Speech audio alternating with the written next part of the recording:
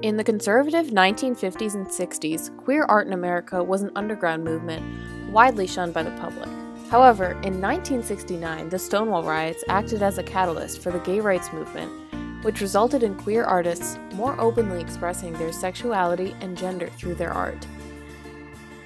Before the Stonewall Riots, homosexuals in America faced great oppression by the public and the government.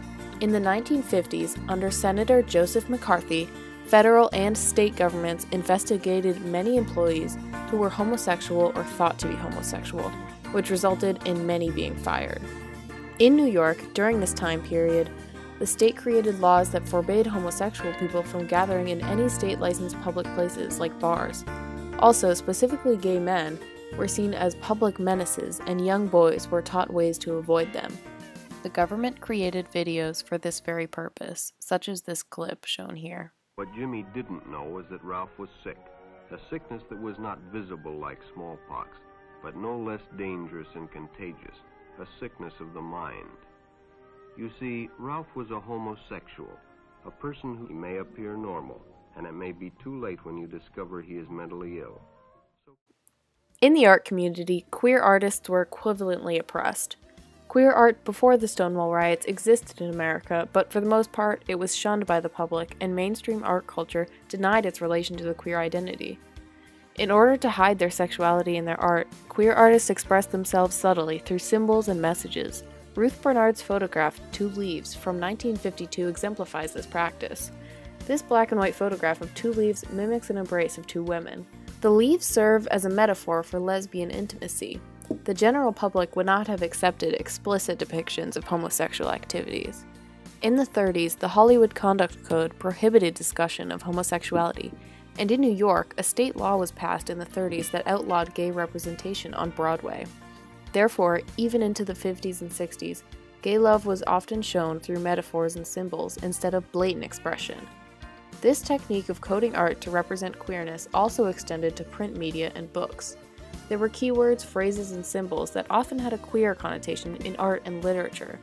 Novels with words such as twilight or strange, with images of women in suggestive poses, were most likely lesbian literature. Odd Girl Out by Anne Weldy, published in 1957, followed this pattern of lesbian representation. To a straight audience, the gay subtext is not immediately obvious, but to the trained eye of a suppressed lesbian, the use of odd and out, along with the women pictured on the cover, the novel is clearly a lesbian story.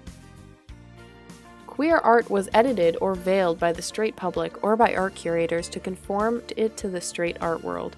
Heterosexual art curators created various ways to disguise the queer art in a collection. For example, they would name art pieces as the Friends or Sisters to make an explanation for queer scenes depicted.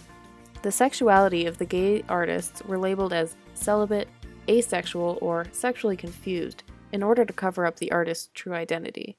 By using these techniques, the gay identity seen in the art was taken away, as it was interpreted to be non-queer to make it acceptable for mainstream culture. The events at the Stonewall Inn on June 28, 1969, acted as a turning point in the fight for gay rights. This conflict was caused by the state refusing to give the bar a liquor license, which forced the bar to operate illegally. The denial of the liquor license for Stonewall was not the first.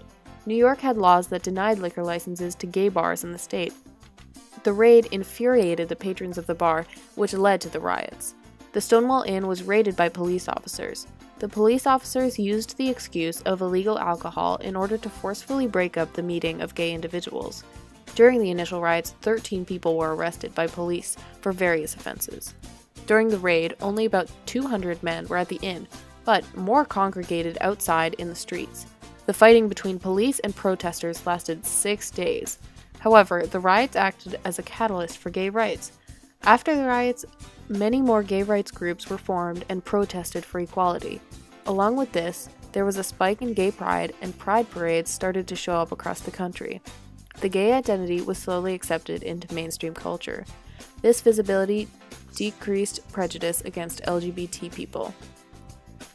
Within the decade following the riots, queer artists more freely expressed different sexualities and genders in mainstream media. On June 27, 1970, 1 year after the riots, the first Pride Parade was held by the Chicago Gay Liberation Group in Washington Square Park. The parade sparked visibility for queer Americans. Artists took this opportunity to spread their message of gay rights to the public. This tradition carried into future generations of the gay community, and in 1991, the photographer Nan Goldin captured a picture of her friend in her photo titled Jimmy Paulette After the Parade, NYC 1991. A photograph of a drag queen after a pride parade in New York City shows an openness and comfortableness with public expression of gender. These pride parades were a defining symbol of the LGBT liberation movement. Goldin, a bisexual photographer, used her work to inspire the public towards acceptance and exploration. According to the Tate Museum, Goldin's art influenced a generation of photographers seeking to validate their lifestyles outside the norms of acceptable behavior. The post-Stonewall era created a wave of artists ready and willing to share their queerness with other artists and with the public. After the riots, the American people became more accepting and welcoming of LGBT content. In 1970, the book Sexual Politics by Kate Millett sold 20,000 copies in its first month of publication. Kate Millett, a feminist and lesbian, was accepted by the mainstream media in a way that could not have happened before Stonewall. She was featured on the cover of Time magazine on August 31, 1970. The cover featured a painting of Millett done by painter Alice Neel. For Alice Neel, a queer artist, this painting accelerated her career and publicity. Neel gained attention through magazine articles, awards, and talk shows such as The Johnny Carson Show. She also received an honorary doctoral degree from her alma mater, the Moore College of Art. She was later photographed by gay artist Robert Mapplethorpe in 1984. This national recognition of the LGBT community and queer artists in America inspired artists to be more open about their queerness in their works. A piece that came after Neel's portrait of Millett was a photograph titled Robert Mapplethorpe and Samuel Wagstaff Jr. by Francesco Scavullo from 1974. This photograph shows affection and care between two men, the artist Mapplethorpe and the collector of his work, Wagstaff. They were in a long-standing relationship, and this public display of an intimate moment represents the changes in society after Stonewall that allowed this open intimacy between gay men. This photograph later gained more public recognition when it acted as a poster for the documentary called Black, White, and Gray in 2007, which the New York Times referred to as visionary. The post-Stonewall era created an environment where queer artists could build relationships with each other and with the public. The rise in the gay rights movement invited a more general American audience to view and appreciate queer art for what it truly was, an open expression of a previously repressed sexuality. The Stonewall Riots acted as a stepping stone towards equality for LGBT people. Initially, the riots had negative effects, like arrests and damage to property, but as time continued, they helped create a positive resolution for the gay community. The riots brought visibility to a group that was hidden in the shadows of a predominantly heterosexual and cisgender world. They allowed for the previously hidden group of queer artists and authors to be seen and accepted by mainstream art communities. Overall, the riots catalyzed the modern gay rights movement, and in more recent history, the United States Supreme Court ruled in favor of same-sex marriage in 2015. Without the events at Stonewall and the assimilation of gay culture into more mainstream America, this ruling could not have happened. All of the people that fought at Stonewall not only helped with their immediate plea, but they provided future generations of LGBT youth with a more accepting world.